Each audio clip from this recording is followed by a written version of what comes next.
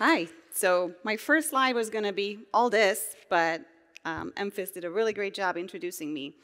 So I run a tech support team, about 150 agents now, and we have about 400,000 customers all around the world, 24/7 support.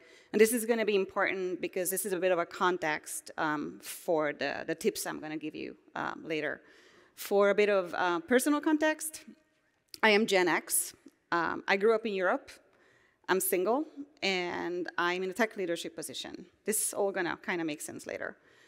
This presentation is about work-life balance, which I didn't even know was a thing until it became a problem for me. So, and that is not me, but it could be because I kind of felt like that throughout the years, trying to figure out my own work-life balance and the balance for my team.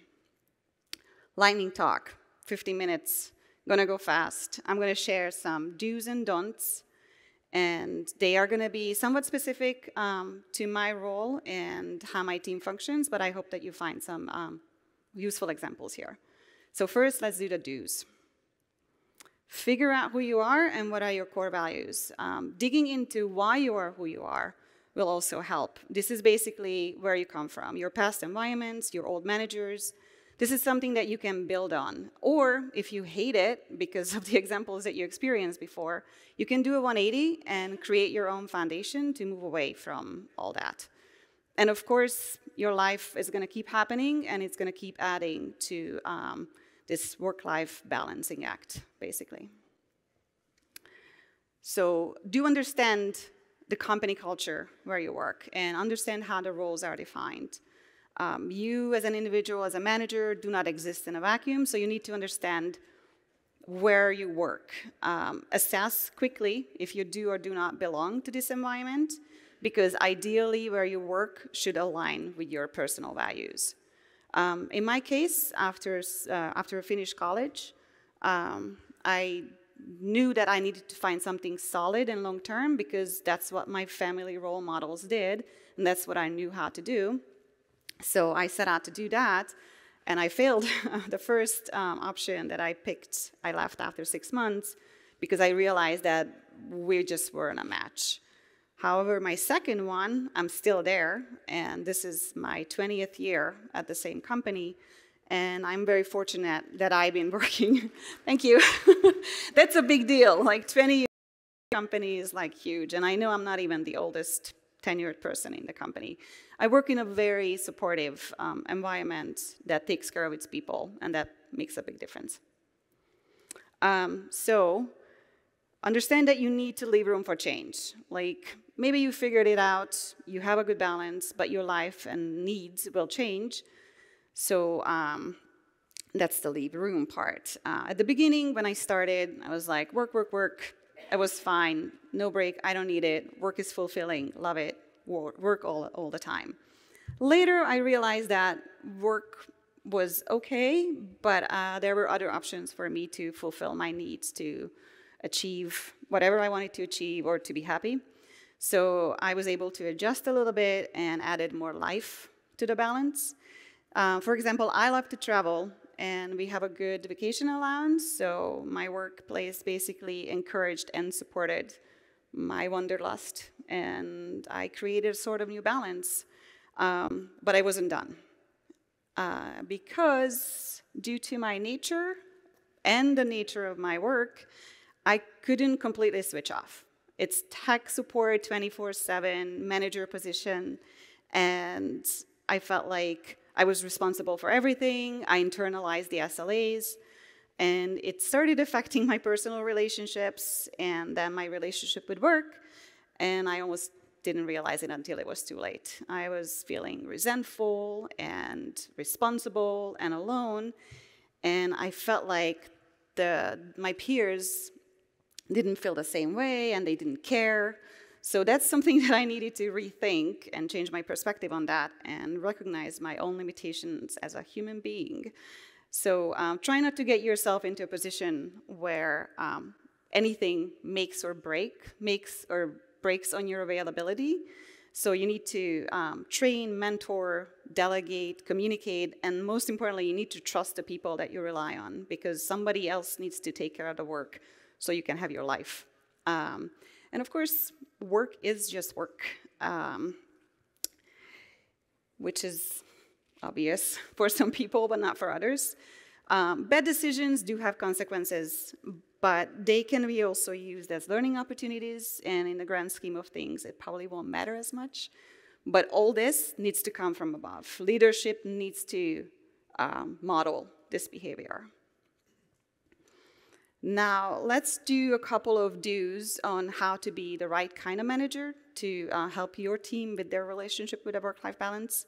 Because you as a manager, you're in a position when you affect people's lives, and you can accidentally impact them in a negative way. And while you don't have to constantly stand in attention, be aware of your influence and try best not to model the wrong behavior. So remember what I mentioned about finding the right environment for your values. If you hire or manage other people, help them do the same. They need to also understand the company they are entering or working in and the expectations of the role. And that means that some people will not align with what the expectations are, and that's totally okay because there are places for everybody in other environments. Like, remember how I left a workplace after 6 months because I was like, this is not for me, but then my second workplace, I'm there for 20 years. So it's possible to find the right places. Get to know your team. I feel like this is the most important thing that you can do as a manager.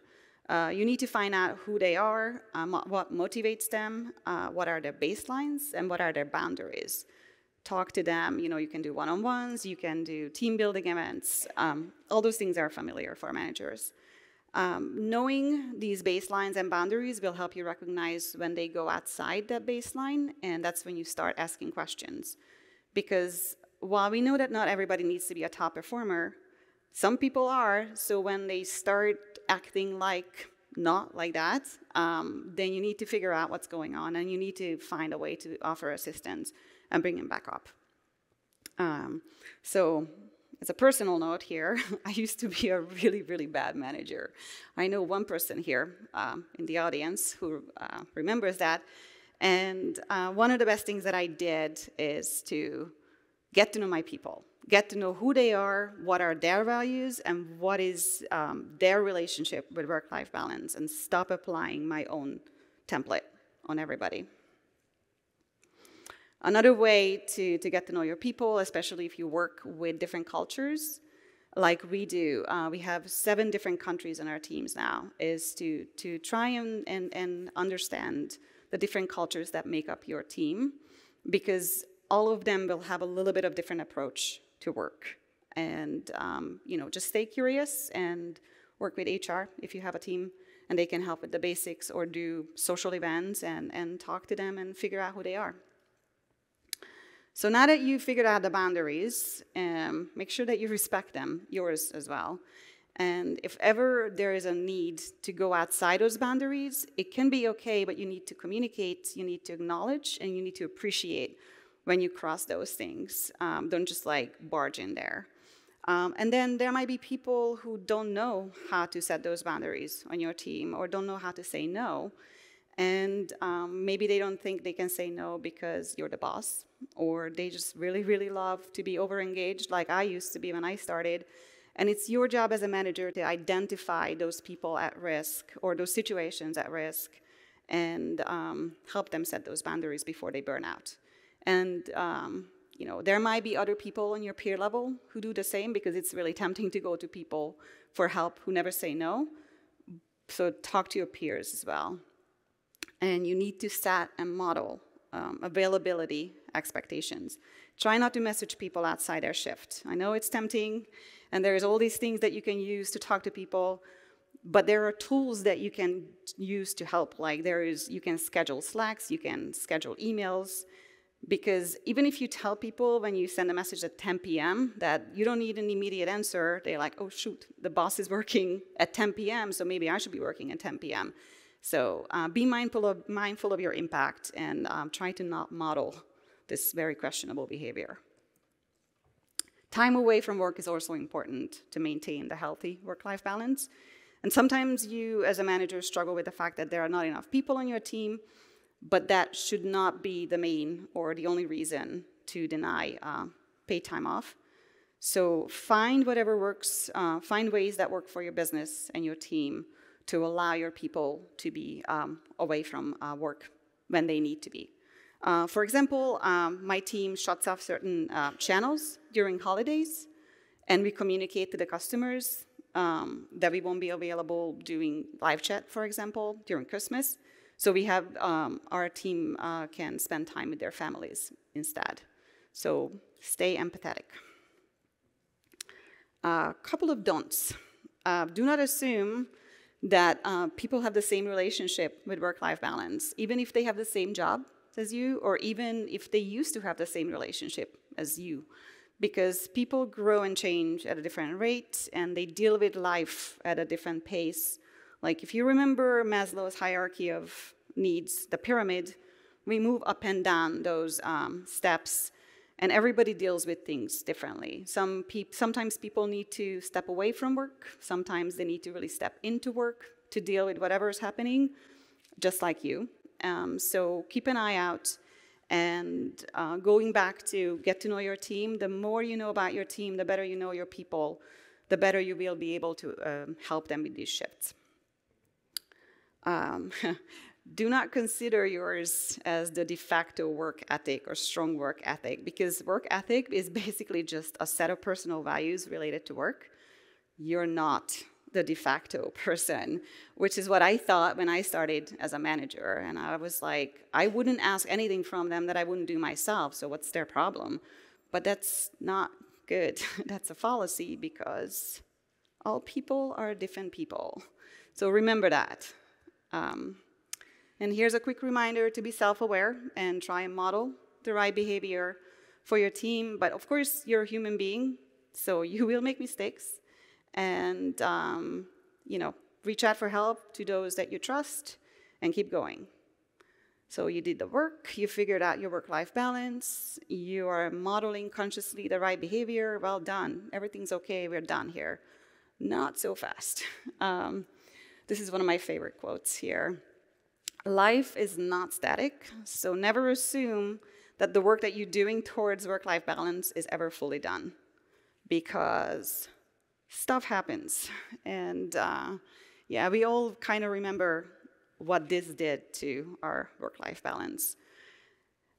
So let's try this again. Give yourselves a break.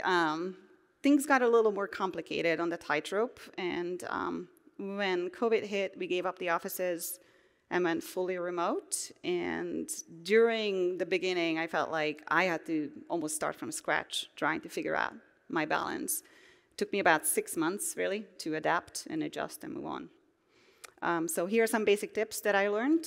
I'm in a very privileged position. I have a separate room for home office, good for me. That's not the standard. But even if you don't, some sort of physical separation will help. If you can do it at home, great. If you can go co-working spaces, even better. There's another way that I solved my problem. Like I said, I like traveling, so I picked other cities to work from, mixing travel with work, but I know that's not everybody can do this or want to do this, but it helped me. You just need to find what works for you. Mental and emotional separation is also very important. You need to find activities that demarcate life from work, even if you can't fully physically separate. With no commute or having to dress up for the office, I would just roll out of bed and I would work until dark.